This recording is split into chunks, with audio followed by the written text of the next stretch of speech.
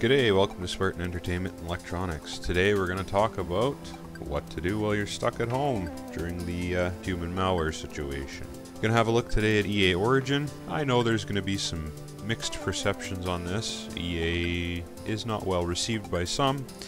I personally believe they've got a lot of great quality games, and I have no issues recommending some of their services and some of their games. With that, I'm looking specifically at EA Origin Access. Two levels of it. There's basic, there's premier. Extra content is included in the premier, not included in the basic, but that's not true of all games. Some of the games have expansion content included in the basic. You just don't get as much of it. It's usually for older games. The first Star Wars Battlefront from 2015, all the expansion content for that game is in the basic vault. So with that, I would recommend the basic. $5 a month or $30 a year. I do have EA Access on my Xbox. Same price, $30 a year. I'm happy with it. I play a lot of games out of it. There's a lot of great content on it. So with that, we'll jump over to the vault and see what I would recommend for games. Alright, so as you can see, there's a lot of games here. There's quite a few really high quality games as well. EA has a very diverse catalog. My list, fair warning, is Star Wars heavy. EA has the rights to Star Wars and Star Wars content. As such, my list is Star Wars heavy because they have all the games. So here we go. Starting with, hey, imagine that, a Star Wars game. Star Wars Battlefront 2. Played it on Xbox One. I absolutely love it. It has a great single-player story. The multiplayer is a lot of fun. They're constantly bringing new content to it. There was all the controversy when it first came out, but if you can ignore that, it is a fantastic game. Single-player campaign, you play as Iden Versio, goes through her story and the collapse of the Empire and the hours, days, and weeks after the collapse of the Empire. They've added heroes and villains to multiplayer. They've done a lot with this game to make it fantastic. Really recommend playing this. Forget about all the crap you heard about the controversy. They've done a lot with this game and it is absolutely amazing. Second on my list is Titanfall 2. Titanfall 1 and 2. 1 didn't have the single player component, 2 does. Again, fantastic story. It kind of got lost in the shuffle. There was 2 other AAA titles came out at the same time as this. Titanfall 2 kind of got lost in the mix, which is really unfortunate because it was a fantastic game. The single play story is amazing. The multiplayer I didn't get too much into. Again, I played this on Xbox One. Didn't get too much into the multiplayer, but what I did play I really enjoyed. Lots of customization options for your pilot and for your Titan. Yeah, it was a lot of fun. I really enjoyed it. The single-player campaign, I think I was through it in about 7 hours, but it was really, really enjoyable. Continuing on down the list here, Plants vs. Zombies games are fun. They're not on my list, but they're a lot of fun. Original Battlefront, Battlefront 2 are on here. Again, really fun games. Not on my list. Mirror's Edge Catalyst is the next one on my list. Both the first game and the second game. Second game is Catalyst, first game is just Mirror's Edge. I haven't played these games, they're on my to-play list. They look like a lot of fun, parkour, high action. I'm really looking forward to them. I just haven't had a chance to play them yet. I haven't been able to set aside the time to do it. So, those are on my list for myself to play, as well as a game I would recommend for others. As you can see, there's Lego games on here. More the original Star Wars Battlefront. Not the original, the 2015. There's a lot of the older Star Wars games. Some really good games there. Dark Forces. Like, there's a lot of good games on here. Jedi Knight Academy. The next one on my list, however, is Lego Star Wars The Complete Saga. This is it's a bit of an older game, but it's Lego and it's a lot of fun. It's something you can sit down and play with the kids. It covers the first 6 movies. It's not the Skywalker Saga. The Skywalker Saga is going to cover all 9. This only covers the first 6. Episodes 1 through 6. A lot of fun. Lots of characters to unlock and lots of gameplay to get through. There is no dialogue in that one. That's before they started doing voice acting with their characters, but I think that adds a quirkiness and a fun to it that you don't get on the newer LEGO games. I originally had Star Wars Empire at War on my list, but there's other more exciting games, in my opinion. The Plants vs. Zombies games are on the list. Not necessarily the Garden Warfare. I like the original ones. They're more strategy. The Garden Warfare are more shooter type, third-person shooter, I believe. I haven't played the Garden Warfare games. I really enjoy the original game, though, the top-down strategy. So the games are a lot of fun. Lots of content in them. There's a lot of Plants vs. Zombies games. There's another one, Battle for Neighborville. I believe that's actually an expansion. Not 100% certain on that, however. Yeah, Plants vs. Zombies. Great series of games. A lot of fun to play. Great for the kids. Again, all the old Star Wars stuff's on here. Battlefield Hardline I wasn't a big fan of, but it's on a lot of the Battlefield games are on here. The next pair of games on my list is The Force Unleashed and The Force Unleashed 2. A little bit older of games. They're action adventure games. Hack and slash melee type. Lots of upgrading for your characters and what have you. Or for your character. He plays the one guy.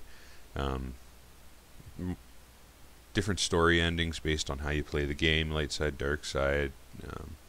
That comes more in the second one. This is the Ultimate Sith Edition, comes with all the DLC and expansions, so that's pretty cool.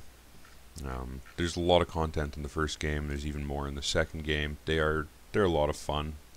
Great Star Wars story.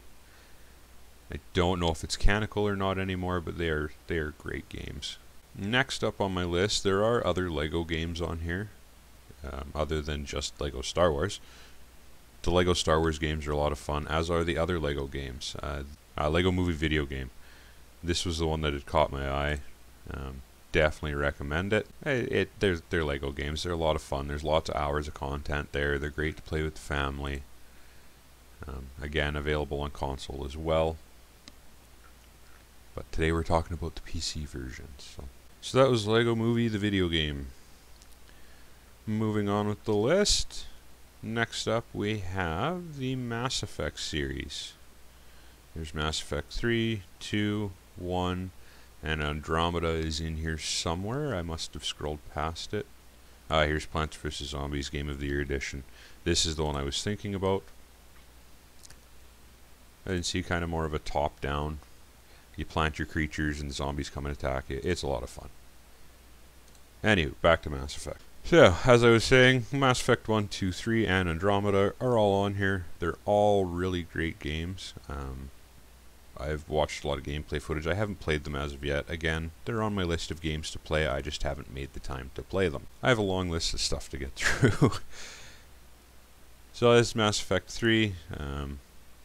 Shooter game, RPG. There's hours and hours and hours and hours of content between the 4 games and the expansion stuff, which is all included in EA Origin. There's just tons and tons of content for 4 fantastic games. Andromeda wasn't received very well. Oh, there's Andromeda right there. My understanding is they've repaired a lot of the issues that plagued it at launch, and it is a decent game at this point, a playable game. Again, I haven't played it myself, so I can't confirm that. Next on the list was the Command & Conquer Ultimate Collection. I grew up playing Command & Conquer, so when I saw this collection, I had to buy it. It includes all of the Command & Conquer games. Red Alert, the original Command & Conquer. It's just, oh, there's so much content here. I bought it outright. I think I paid 30 or 40 bucks for the whole collection. There's just so much content here, and hours and hours and hours of gameplay. I don't think you can go wrong buying this outright. Oh, here we go. Here's the list. It's the original Command & Conquer with the expansion. Red Alert with its 2 expansions, also known as Command & Conquer 95. Tiberian Sun with its expansion. Command & Conquer Red Alert 2 with its expansion. You've got Renegade Generals with its expansion. Command & Conquer 3 with its expansion. Red Alert 3 with its expansion. And to close out the collection is Command & Conquer 4. I haven't played a few of these games. I've played most of them. I absolutely love the Command & Conquer series, and I would not hesitate to recommend this collection to anybody. If you have any interest in real-time strategy, this collection's where it's at. Like I said, I bought it outright. I think the price is down to about $20 Canadian right now. I bought it for 30 or 40, and I have no regrets whatsoever. So, great pickup, even if you don't want to do EA Origin access. Just the standalone game itself is a huge, huge collection that I would not hesitate to recommend. So last entry on the list almost didn't make it in because I had a list of 10 and was going to quit scrolling. I was like, oh, I'll keep looking anyway. So I kept scrolling. Collections like the Medal of Honor, knowing that all the Battlefield games are in here. There's just a whole bunch of retro games. Or not retro, but, you know, older. There's so much great content on here.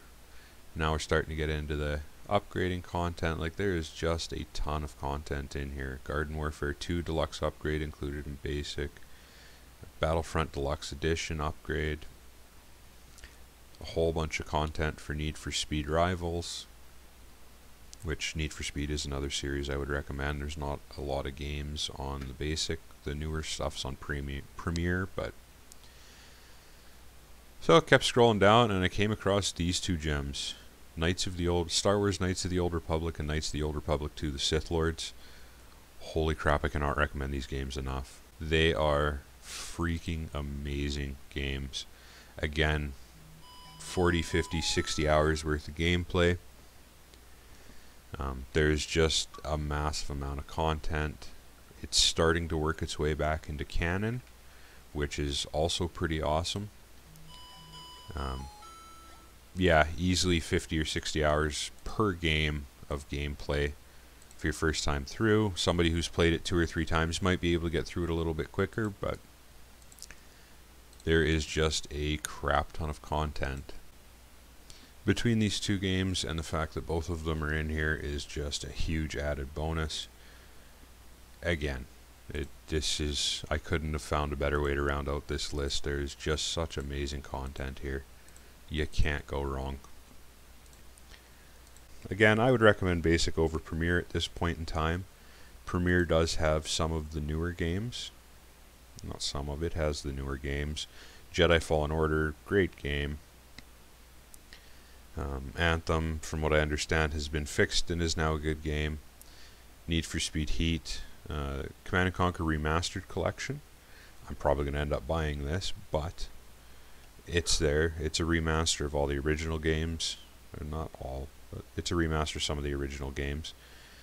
So yeah, there's a little bit more content with Premiere as opposed to Basic, especially on the newer end of games, but for where it's at right now, I personally, unless you're committed to playing something like Fallen Order or Need for Speed Heat, unless you're committed to playing a game in the Premiere collection, I would recommend Basic. Basic has a ton of content for $30 a year. I would also go the yearly just because it's a better deal. $5 a month at 12 months, you're paying $60, $30 a year, half price for the same amount of time. The upside to monthly is you can cancel or pause it whenever you want, so if you only want it for a month, you're only paying $5. It just depends on how much you plan on playing it. So yeah, that would be my recommendation, is to go Basic. Like I said, that's my list in no particular order of my top 10 games to play out of EA Origin Access Basic. Comment down below, let me know what games out of the vault would have your interest, what you would want to play out of there, or what you have played, what you're going to play, whichever the case may be. If you can support the channel by liking, sharing, and subscribing, that would be greatly appreciated. And we'll see you next time.